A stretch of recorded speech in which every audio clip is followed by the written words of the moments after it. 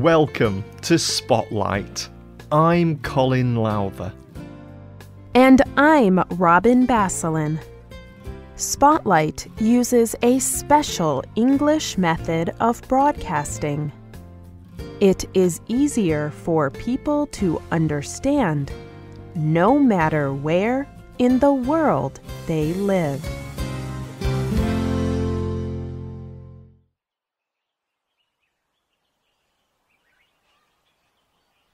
It is an autumn day in Iowa, in the United States. A small crowd of people gather together. They are standing in a huge flat field. All around there is green grass and farmland. In the far distance there is a round target. On the target, there are brightly coloured rings or circles.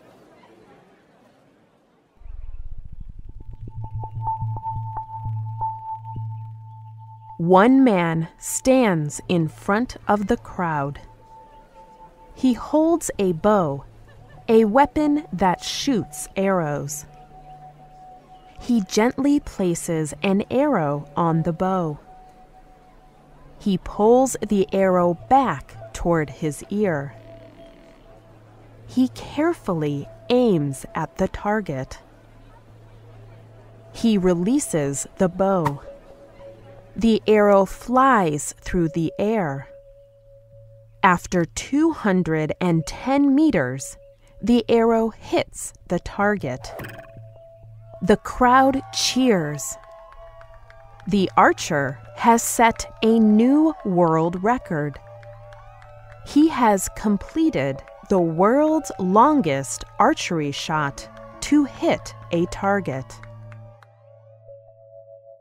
This is an amazing event, but it is even more amazing than you might think. The archer that broke the record is Matt Stutzman, and he has no arms. Today's spotlight is on Matt Stutzman, the armless archer.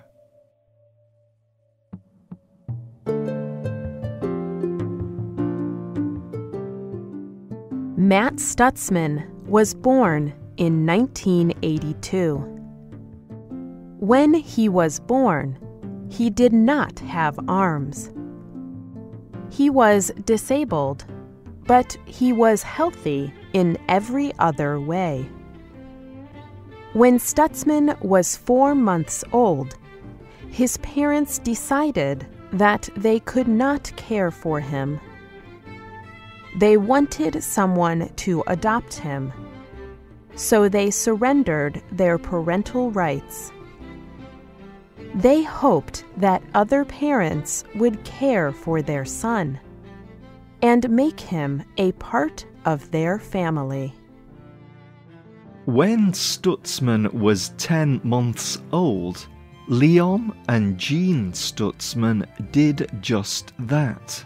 They adopted him. The Stutzmans raised Matt on their family farm. They loved and cared for him. They taught him to work hard. And even though he had a disability, they encouraged him to try and do anything he wanted to do. Jean Stutzman wrote about Matt's story on the website mattstutzman.com. She explained, "Our family plan was to give Matt the freedom to try almost anything if he could complete it on his own. The natural reaction would have been to quickly enter each situation and help him."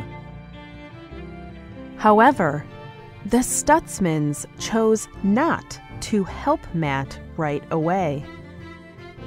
They chose to let him try, fail, and try again. If Matt could not find a way to do something, they would help him. But they always let him try alone first.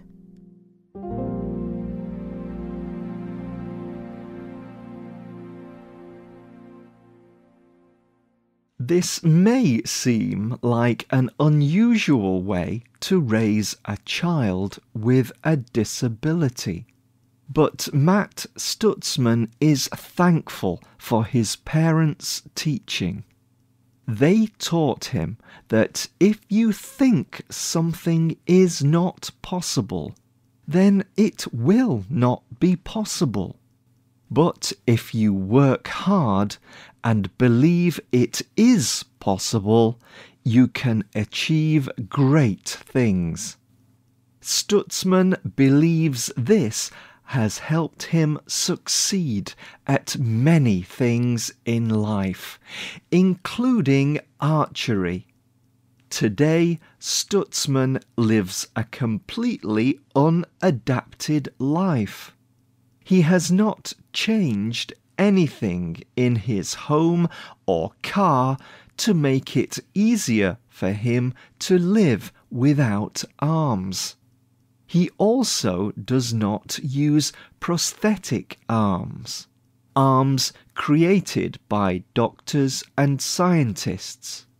The way the Stutzmans raised Matt has strongly influenced him. On his website, he explains, I was born without arms, but I was blessed to have two amazing and patient parents that raised me. They taught me a long time ago that impossible is a way of thinking, and they taught me not to think that way. This has served me well.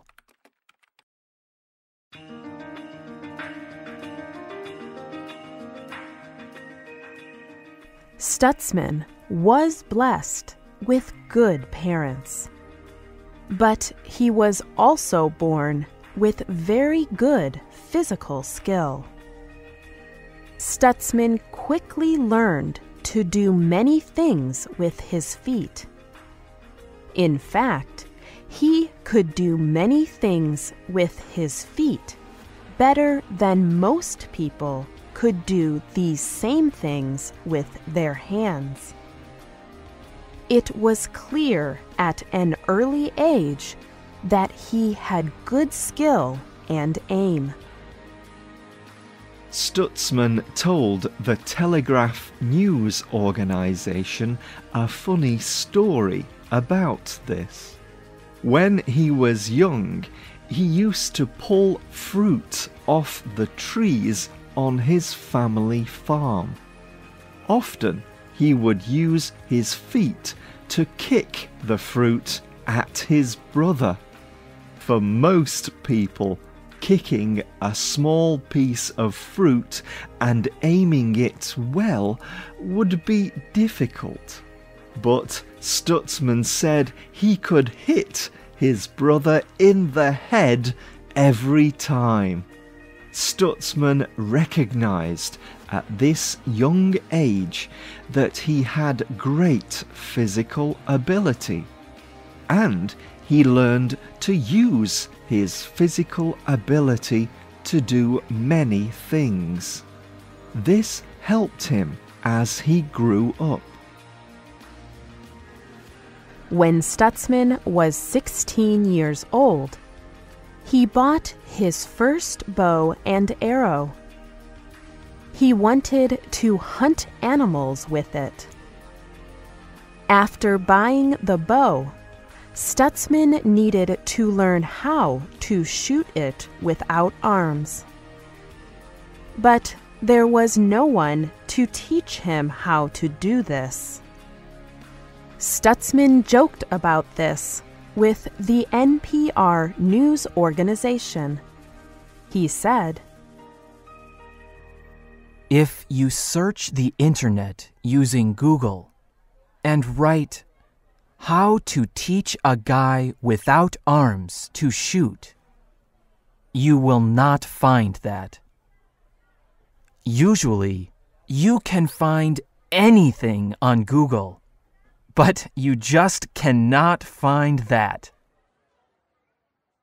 So, Stutzman had to teach himself. He learned to hold the bow with his feet.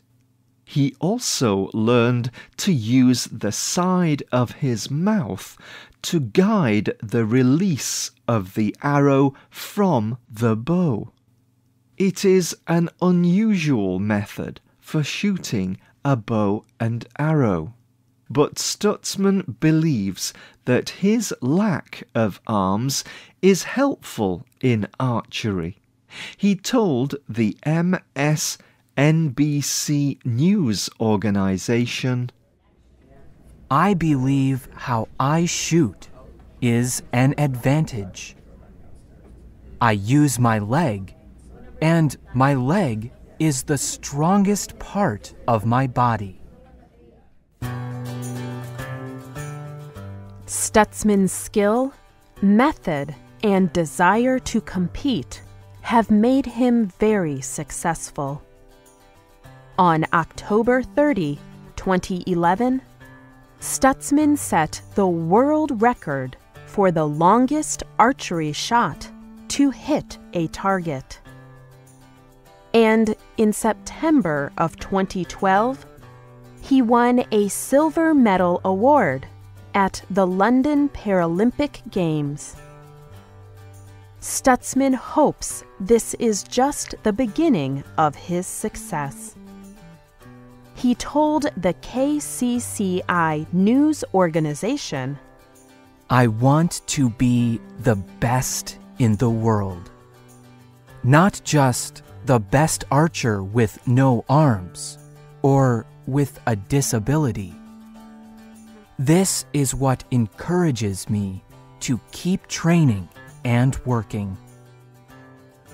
However, winning is not Stutzman's only reason for competing.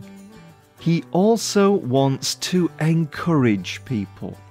Stutzman told Telegraph News, I hope that I can affect even one person in a positive way. If I can show one person that life is not so bad and that they can achieve anything, that is very important for me. The writer of this program was Robin Basselin. The producer was Michio Ozaki. The voices you heard were from the United States and the United Kingdom. All quotes were adapted for this program and voiced by Spotlight. You can listen to this program again and read it on the internet at www.radioenglish.net. This program is called Matt Stutzman, the Archer with No Arms. We hope you can join us again for the next Spotlight program. Goodbye.